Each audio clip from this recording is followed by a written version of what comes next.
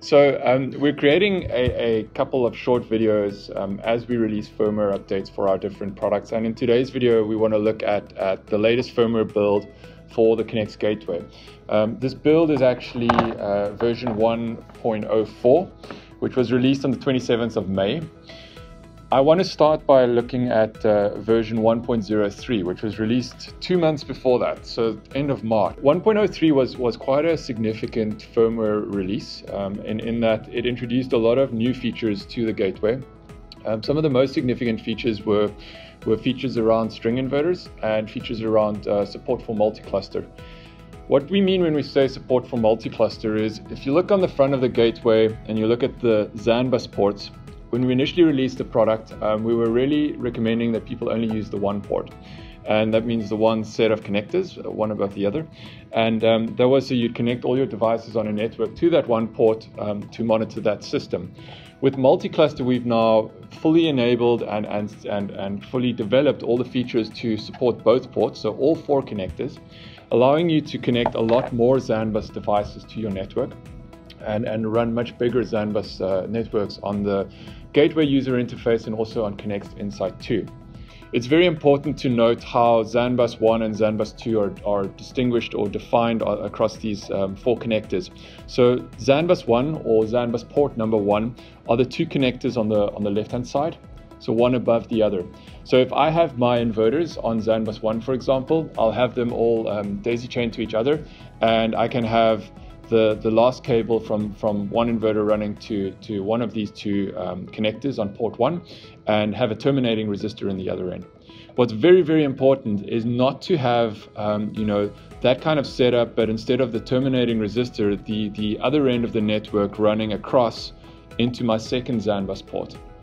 Because that kind of communication where you're using both Zen Bus ports for one network of devices is not supported. If you want to have more devices connected, they must be in their own daisy chain network, and then that second network can connect to the second Zen Bus port. With multi-cluster support, we've also introduced the monitoring of some Modbus devices. And let's start with the string inverters that we're now supporting. So with build 103, we support the CL25 and 36. We also support them in an AC coupled configuration, what an AC coupled system will look like in the user interface of the gateway.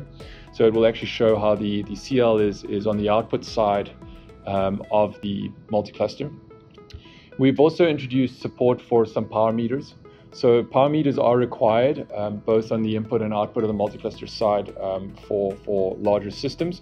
And the power meters we're supporting are the Modbus meters, the PM3255 and the PM800 series meters from Schneider Electric. So those can be sourced through your local Schneider Electric office and then put into your customers' multi-cluster systems. We've also introduced a new feature in terms of or around the configuration page of the user interface on the gateway.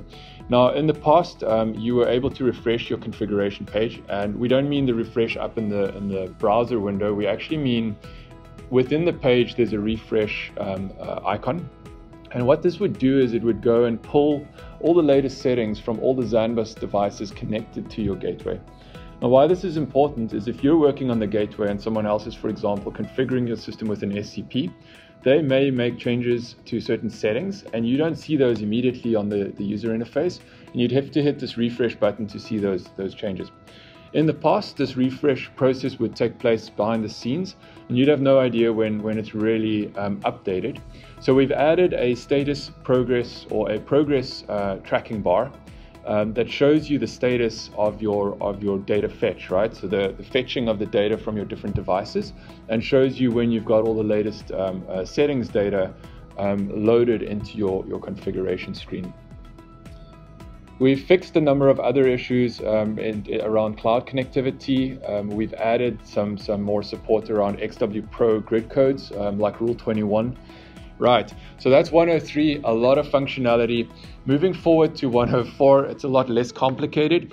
The major change, or the biggest change on 104, is that we've added support for the CL60.